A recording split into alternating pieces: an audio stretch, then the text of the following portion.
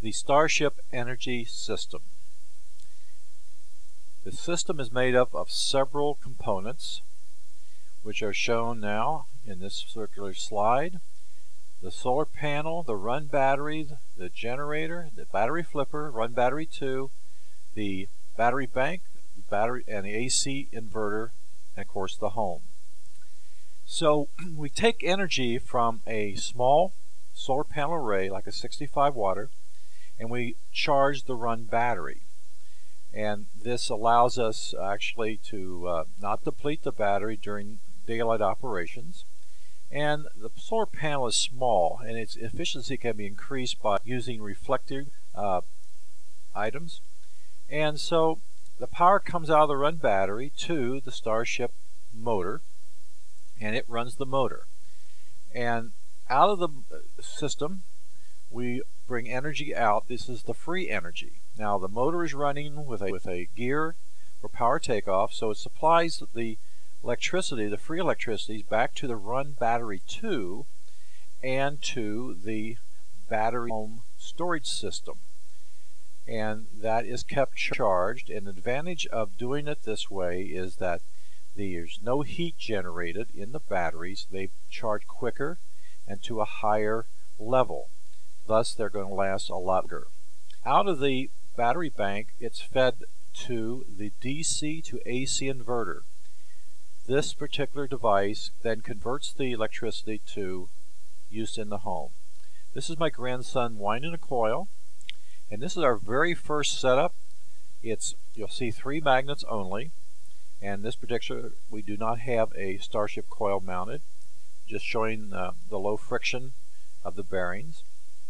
This is the power supply that we're using, and we're now going to install one Starship coil, as you see here.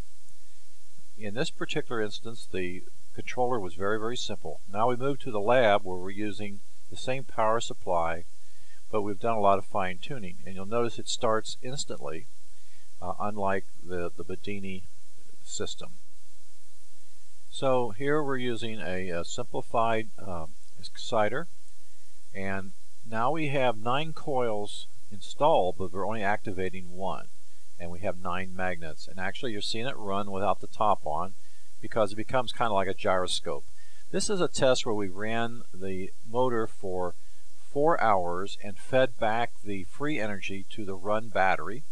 And so I've sped this up so you can kind of see how long it ran with how much energy was depleted from the battery. I don't think it's possible to ever eliminate the battery at all.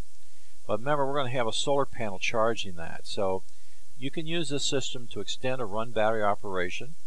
And this is the RPM meter we have installed. And this level is about as low as we should go with discharging any type of battery.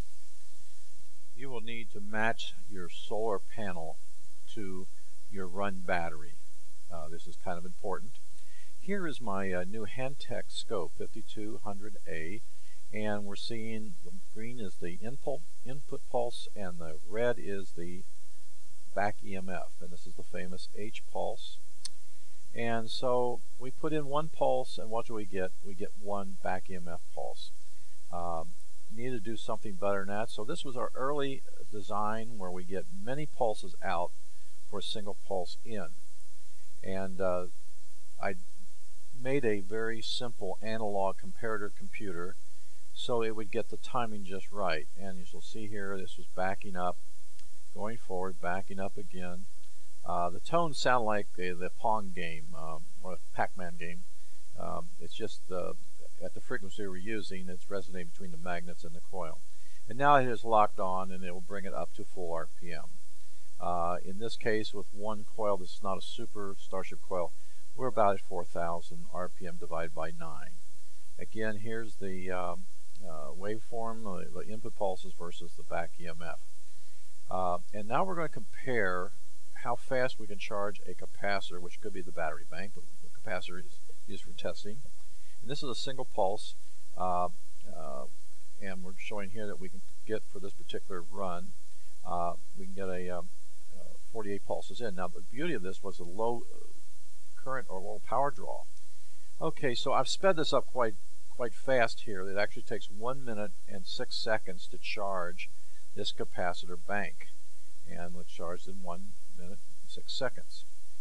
And we're going to discharge the cap, and you can see the pulse here. Now this is 48 pulses. This is our second run on this, and it'll reach only in 4 seconds. Now we have made that even better with just 2 seconds, with actually just 2 segments of 1 coil. And it reaches now 235 volts and can go higher than that. So the key is to find the right level of voltage to pulse charge your capacitor bank. Here we're showing how much power was in that capacitor. And so again, it's finding you don't want to overdo things, just find the right amount of power.